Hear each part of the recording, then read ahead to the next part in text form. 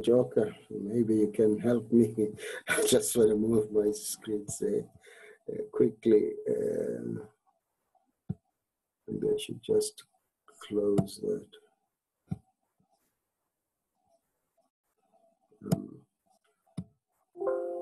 Okay, I will succeed one just now, and essentially, gotta be able to move that. Okay, let me use that. Okay, we can all see that, and okay, in introducing SEDA, essentially we date back to e-legislation, which came into being in 2004, December 2004. SEDA was legislated into being, and we were formed via the merging of Ntsika Enterprise Promotion Agency, NEMEC, which was a program that was primarily assisting small and medium manufacturers, CPPP, which was a program that was looking at community and public-private partnerships, doing rural development primarily. Then the incubation side via HODISA and the National Technology Transfer Program and the Quality Institute. So our mandate as SEDA really is the implementation of national government's small business development strategy. One of the objectives behind SEDA is the implementation of a national footprint, a delivery network throughout the country. As of 2014, we are an agency of the Department of Small Business Development. And this is our national setup, the footprint. We have a national office, which is based in Pretoria. Each province has got a provincial office. These offices are essentially for coordination and reporting and budgets and things like that. Where most of the work happens is at the branches. We have 53 of those in the country. We also have 72 business incubators, which are not really part of the SEDA brand per se, but these are incubators through which SEDA also delivers services to small enterprises. The incubators, I must say, are mostly non-profit companies, which are one, funded or partly funded by SEDA, two, supported by SEDA in terms of capacity building, as well as other infrastructure. Okay, we also have co-location points or co-location offices, and this is achieved via agreements with different stakeholders and different local municipalities. Just touching on what they offer via national office, the business incubation, we have a division that is looking at the incubation, the support of incubators, the setup, assisting with the setup and the funding of incubators. We also have technology transfer, which also comprises of grant funding. Not only capacity building, but also there's a grant fund of up to 600,000. Up to 150,000, the grant is 100%, but on the other side of that, it becomes 90%. And then the guys can then fund the other 10%.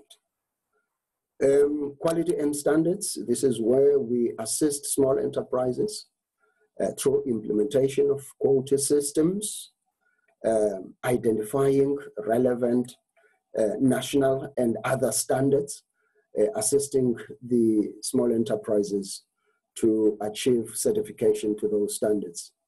CPPP is primarily for rural development, as I've said previously.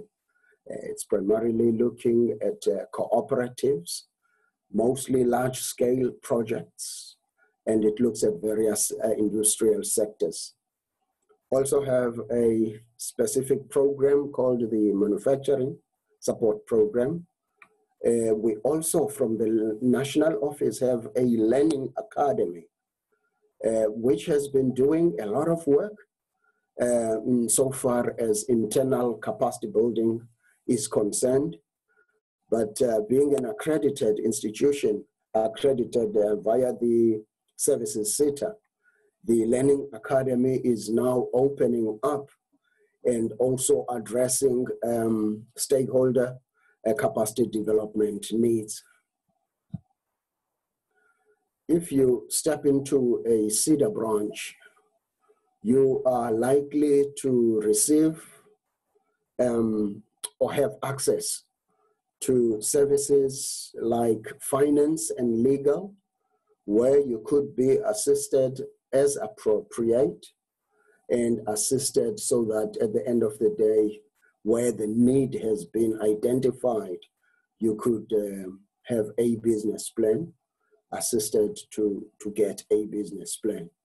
Financial management implementation, where the small enterprise, as per the needs of the business, we would assist them perhaps to implement a system which could include procuring some software, especially if they have the hardware to run with it, okay, as well as training that goes with the implementation so that the guys are not stuck. We typically get the SPs to also to commit to after sales or after even the training to carry on supporting the small enterprise. We also, under finance and legal, also have joint ventures where we assist clients, one, to identify suitable potential partners, assist them to vet them, and up to the point where they draw up legal agreements with those partners in HR, skills development, compliance, perhaps to HR policies, to legislation and training, okay, marketing, right through the spectrum. A lot of businesses today are getting into e-marketing. That's not me, is it? Can you guys still pick me up, sound-wise? Yes, we can hear you, sir. Thank you very much. I just saw a little note that says there, yeah, I've been muted. Okay. So, yes, in marketing, we do market facilitation, marketing plans, marketing strategies. We assist with research. We would go all the way in terms of also promotional materials. We would do also in-store activations or promotions. We would also assist with export development and trade exhibitions, inward and outward exhibitions. We would assist with those. Productivity and technology, especially for your manufacturing businesses, process development. And those are essentially the various sub-areas under productivity and technology to improve the output in terms of quality, as well as improve the output in terms of quantities. Quality management systems, ISO 9001, 22000, and all the various other standards. We would also assist with product testing and product certification. We've assisted a number of businesses, some of which were having their concrete blocks being tested by the Bureau of Standards, and as well as having their systems implemented by private service providers and then certified by accredited bodies, again, like the Bureau of Standards and similar organizations.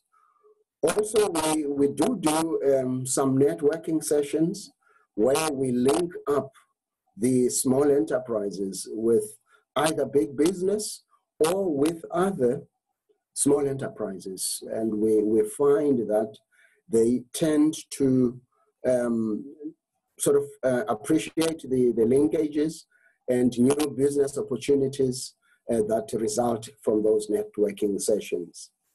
The last one I've left here on purpose, I suppose, are the diagnostic assessments which we conduct, as it were, that precedes any sort of intervention that would be done at the business. What the diagnostic assessment is about really is about identifying the areas of need in the business.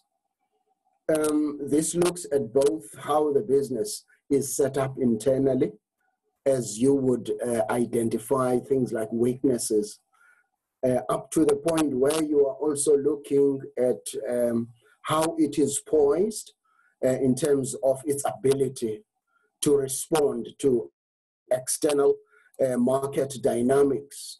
In other words, you could be looking at also what we call threats. But we look at those, the bias is in looking at those too. The reason being a diagnostic, you want to sort of assist the business so that it can ameliorate, the influence of such weaknesses and strengths. But we also look at the positive side of things for a very good reason. For instance, if it's got some key strengths, the tendency would then be to really use those to propel the business up, to sort of make them use those to market themselves, to differentiate even at the marketing stage, also at looking at other possibilities, looking at the strengths. Okay, I've just then taken just one there, which is the typical intervention or possible interventions, again, under financial, basic bookkeeping.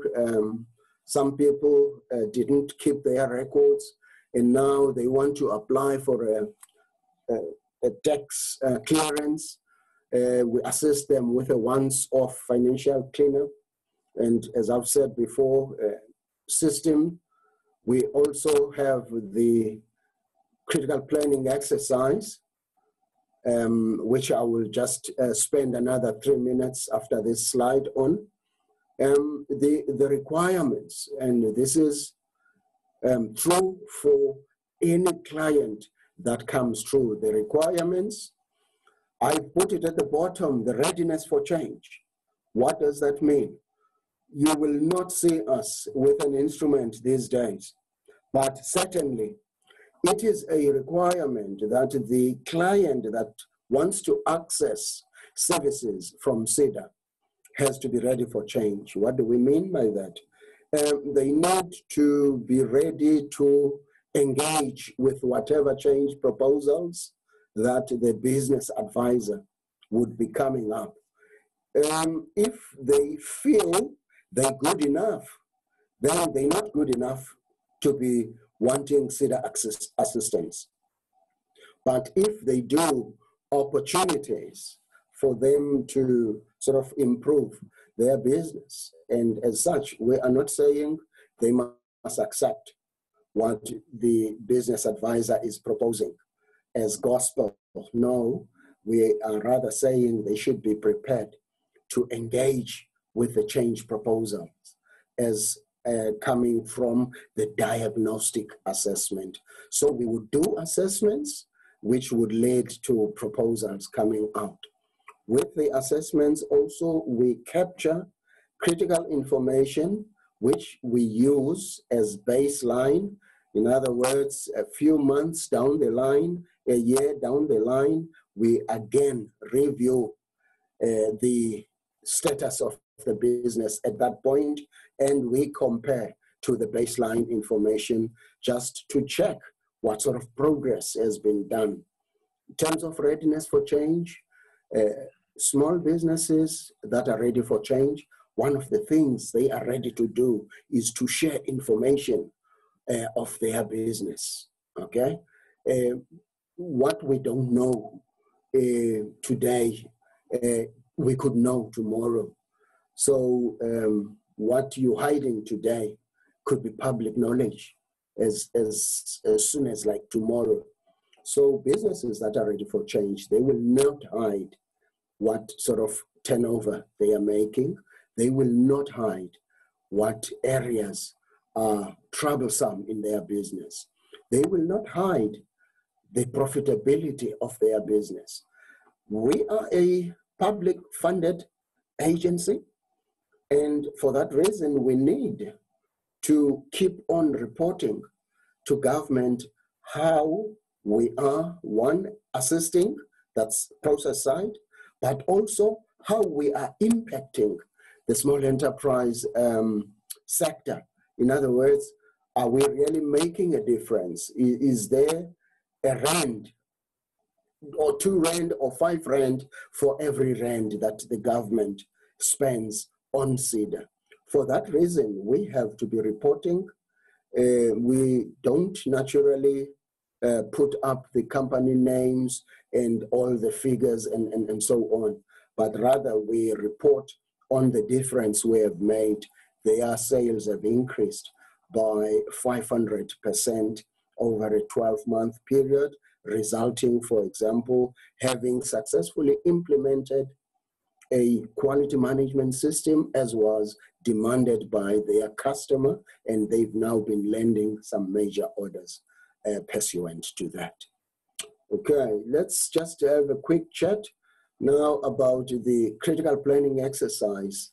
This is a little instrument, as I've said, which I would imagine all businesses should really be using, because it's on the one hand a planning tool where you are looking forward and sort of saying, this is what I plan to achieve, and these are the actions I will be taking in order to achieve this. You could be planning with, for instance, some known contract up for grabs, and you could, in your planning, be saying, if I get that contract, this is potentially what would happen. Naturally, if I don't get it, things might, let's say, continue as they are.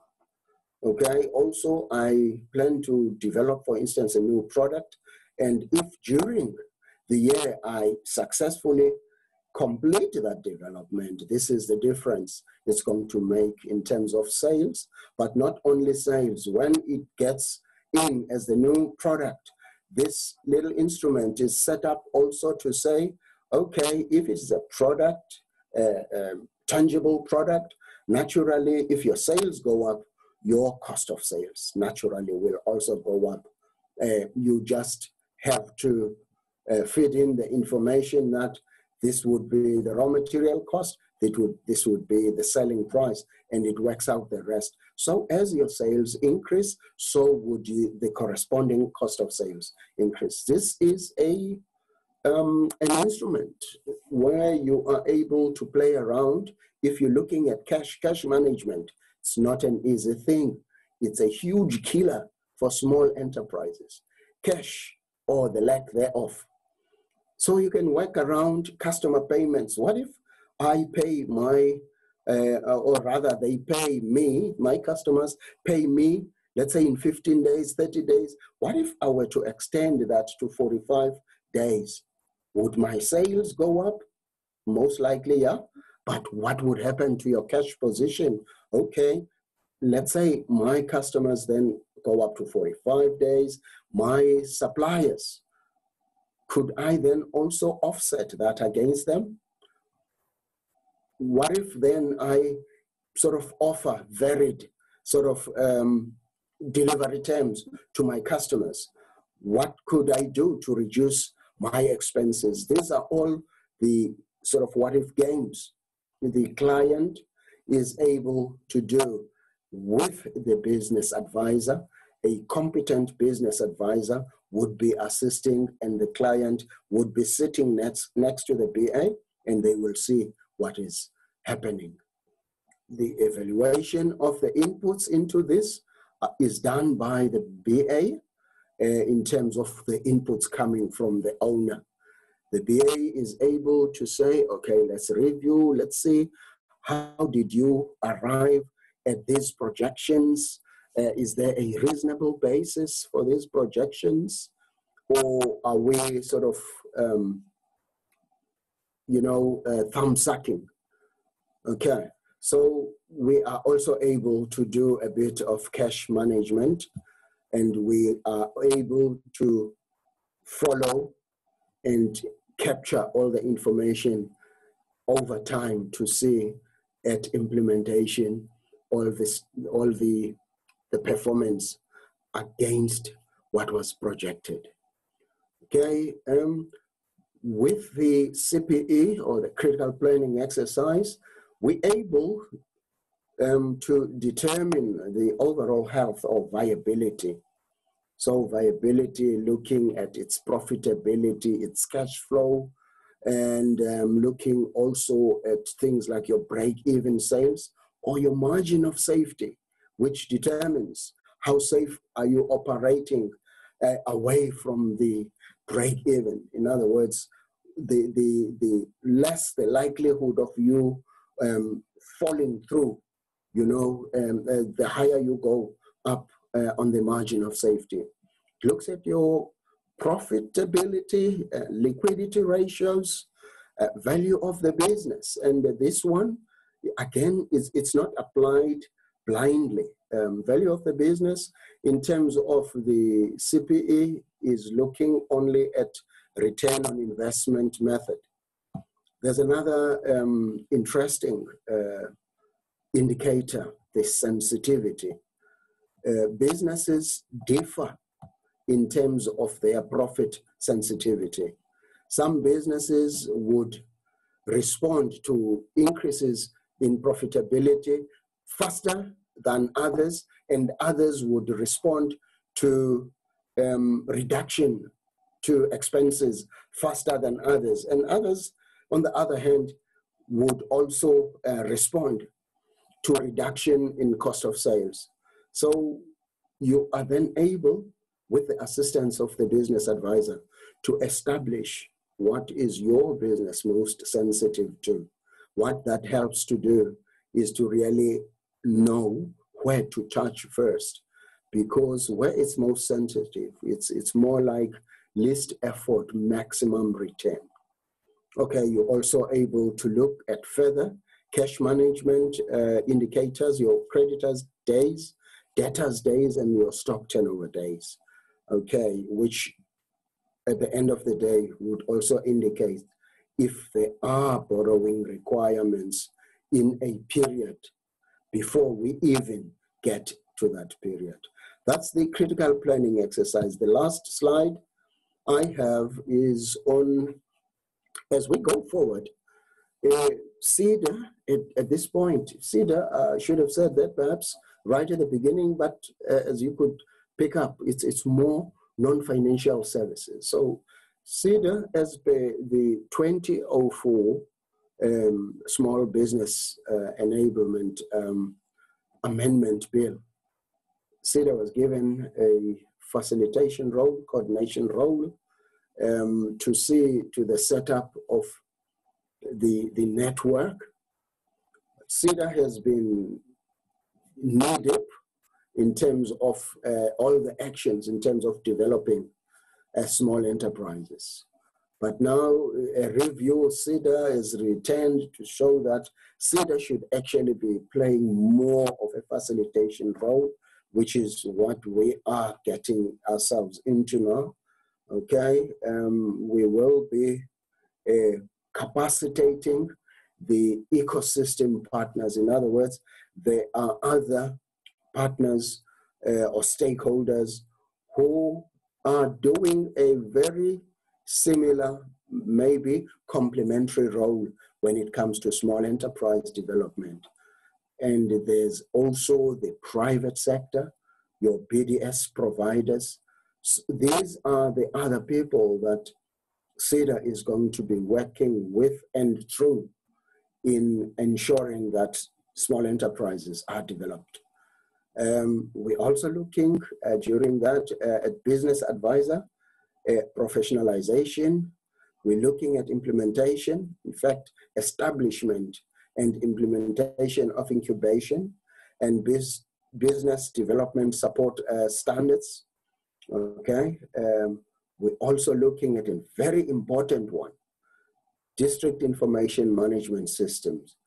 That is going to enable us to be able to jointly assist clients, if I may call them that, in developing them. We would be all working towards the same goal of seeing them being profitable. We would also be aware of who has done what. In other words, the current problem of double dipping will be, I think, eliminated via this system. Last thing I want to say is that the Department of Small Business Development is embarking on a number of informal sector programs. We're starting off with the sponsors and general dealers, automotive, whether they are mechanical or body works, clothing and textiles, bakeries and confectionaries. Those are the various products, industries, informal sector, where the department will be supporting the informal businesses. We're currently mobilizing to ensure that we recruit, because these guys, 98% of them don't know about the existence of these programs. But as we mobilize, we are getting to recruit them. Thank you, sir. Thank you so much, Mr. Yengeni, for that extensive presentation. I think just one question from me before I just take a few questions from the people that are watching. There are a few questions that are coming in from Facebook, and there are one or two that are coming in from the guys that are joining us here. If we were to dumb it down and to make it very, very simple, I think there are two types of people that are watching this. There are service providers, those that want to be SEDA service providers, and those that are SEDA clients, or those that want to be SEDA clients. For those that want to be SEDA clients, what steps must they take? What must they do? Must they just go into the branch and say, this is the intervention I want? What is the process? And perhaps whilst you are at that, how can we bridge that gap between them when they first go into the branch and register as a SEDA client, and when they first receive their first intervention? Because I know that there can be quite a huge gap in between there. Okay, thanks, Mr. Joka. Perhaps starting off with the service providers. Once a year, we make a call where we invite service providers.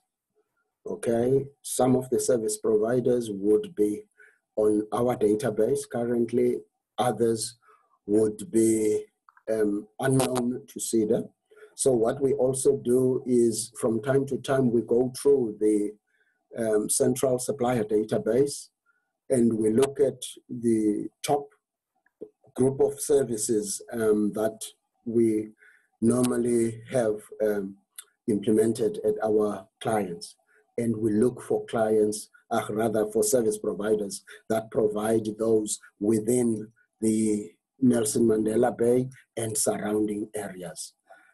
Service providers, we've made it very simple to get onto our database, but as we are going forward, we have sort of come across some disappointments. So we will be tightening that up. We will be introducing evaluations on an ongoing basis in terms of the quality that's being delivered by service providers. I think also, if one goes back to the district facilitation, district development approach and facilitation model, which would be going for, one of the key things that are going to be happening there is the capacity building, specifically for your private sector service providers. Clients at this point, due to the regulations, it's not easy to just walk into the SEDA office. Traditionally, that's what would happen. You would walk in and you would get registered and you would attend an information or briefing session, and then you would then be signposted as appropriate. Either you go through to training or you go see a business advisor. So a client now needs to phone through the branch 041 390 8500. That's our office here in Port Elizabeth. And they will alert you as to when is the next. If you are a new client, naturally you go through the front. Existing clients, typically, Mr. Joka would phone Abigail, the business advisor. Abigail, I would like to see you, this and that and that. And Abigail looks at the diary and says, okay, you could come through at this time or that time. The new client has got to go through a little filtering system where they first, they would go to the briefing session, and from there, they could go see a business advisor, get a date to come see a business advisor, or come through the information officer, have their names perhaps captured so that they could attend training. The training I refer to is basic business skills training, which assists because a number of people come through, they want to open businesses, but they don't know where to start. Once they attend that training, it sort of opens them up so that they are able to do basic homework, basic research that would be required before they can start operating their businesses. Excellent. Thank you so much, Mr. Yengeni. I think there are one or two questions. There's one from Facebook. I just want to read it to you. Mr. Bayanda, he's asking, I think it's a very important question. He's asking, how can young emerging farmers benefit from SEDA? Is there anything that young emerging farmers can benefit from SEDA? And I know that I also have a client who's attending this in Utenake, and you spoke about the technology and the technology grant funding. I think you alluded to earlier on. Can you maybe speak a little bit more about that and just explain what the process is there, what that is? And then if there are no other questions, I think we can then call it a night. I don't know if you'd be able to make this presentation available so that those that were able to attend, it can be circulated to them. One or two other questions. Luke is asking for finance and bookkeeping training. Do I just go to the branch and ask? I think you've answered that. And what do I need to get the training? I think you've answered that. I think those are the questions. There are just two other questions that I'm gonna go for before we close. But if you can you just deal with those questions, Mr. Yengeni? I think we're also done with the presentation, so you can close it from your side so that we can see you. Excellent. Okay, thanks very much. The first question, the young emerging farmers. On our side, there are two aspects in terms of the needs of the farmers. The one aspect is the technical skills. Okay, young farmers, do they have the technical skills? The beauty is in that when we do the diagnostic assessment, we are able to establish what are the facts, what's the status. Do they have the necessary skills? Most of them, when they start, they are in possession of those technical skills. The other side is the business skills. Now, this is mostly what has been established to be a problem area, the business side of things. We have access, we have business advisors that would be working with these farmers. We have an example of a former client who is now taken up by the provincial government.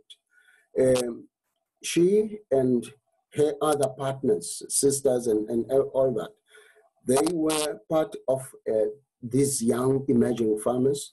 Okay, one of our business advisors took them through a developmental path.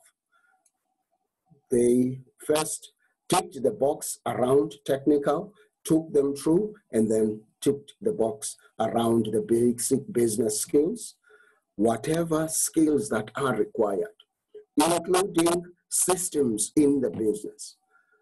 When they are emerging, typically there's some deficit, either business skills or the technical skills, or even up to the third point on the financial side. Once I talk about business skills, that would include their ability to also read the market and to respond to the market's needs. I would like to leave that one there for now. The one on the technology transfer. Technology transfer, yes, there is a grant, but the basis for that program is that there is transfer of skills, transfer of knowledge, and there are specific sectors that are excluded in that. I know services, for instance, as a sector is excluded in the TTF program. So technology transfer, that one, there's a grant of up to 600,000, as I've said before, from 151,000 up to 600. The grant is 90%. And the entrepreneur or the small enterprise would have to come up with a 10%, up to 150 is 100%. So it looks at assisting in the acquiring of instruments, equipment, machinery, and mostly in manufacturing and other related industries. The gentleman that was talking about finance, bookkeeping training, some people have got businesses, all right? But for instance, the gentleman might be, let's say, a bookkeeper, and yet he missed a few things here. And we assist with what we would then call technical training around the technical aspects of the business, around technical aspects of their core services, the services which they deliver. Yes. Excellent. Thank you so much, sir. Because of time, I think that is where we can end off for tonight, so that we can release you to spend the night with your family. Thank you very much. We are so grateful. I think the purpose for this, for me, was just so that people that don't have this kind of information can access it. And there are people on this platform that just started their businesses. They don't know anything about SEDA. And I think we have achieved that. So I don't know if you would make that presentation available so that we can circulate it, if that's possible. And if you can, there's someone who was asking here, who just joined late, or Mr. Sposset was asking if he has any other questions because he joined us late. Who can he speak to? I know you gave the number there, but if there's an email address, maybe I can send it to him now. But from my side, thank you so much. I will be dropping off a token of my appreciation at your office. It's a copy of my book. I'll come and drop it off just to say thank you for your time tomorrow morning. And yeah, I think the other questions, colleagues, all of those of you who are joining us, you can then take your other questions to the SEDA branch. But this was just for us as small business owners to get some clarity. And I think we have covered that. So thank you so much for all of you who are joining us via Facebook. And thank you to the SEDA District Manager, Mr. ANdile. Any last words from you, sir? We have just gone through a very, very rough sort of period, I think, in the history of the whole world. It has changed the way business is being done in a big way. Some of the things that we used to do, we're never gonna go back there. We have come across what they call a new normal. So the way we've been doing research, certainly we need to review. Anyone who wants to start business now, really they need to get the assistance so that they don't have to fall over pitfalls of yesteryears. So it's going to not to be a very sort of soft ride. It's going to be a rough ride, as the economy of the country is in a very bad shape. But small enterprises are the ones that will be the engine that gets the economy out of this quagmire. So certainly we need all the entrepreneurs. Let them come through. We are there at SEDA, and we are going to support them. Thank you. Thank you so much, sir. Thank you, colleagues, for joining. What email address can you leave us with for people who want to ask further questions? I've got people who are asking for an email address on our Facebook and on the chat session here. Is there any person? There is an information officer at our office. Her name is Yolanda. There's also a front person there as well. Her name is Zandi. Okay. And fortunately, she's on. I'm going to give both Zandi and Yolanda's email addresses. Zandi's email address is ZSIXAKA. ZSIXAKA. Zandiskaga, Z-A-N-D-I, that's her name. Email address is ZSIXAKA at SEDA, SEDA.org.za. My email address, Yengeni at SEDA.org.za. The information officer's email address is Cutalele, C-U-T-A-L-E-L-E. YCUTALELE at SEDA.org.za. Those email addresses, you'd get lots of information. Data, thank you so much for your time. We appreciate the work that you're doing. And I don't know if you'd be able, maybe during the day sometime, to email me the presentation so I can circulate it. But thank you so much for your time. I'll do it in the next few minutes. Awesome. Okay, thank you. Okay, cheers.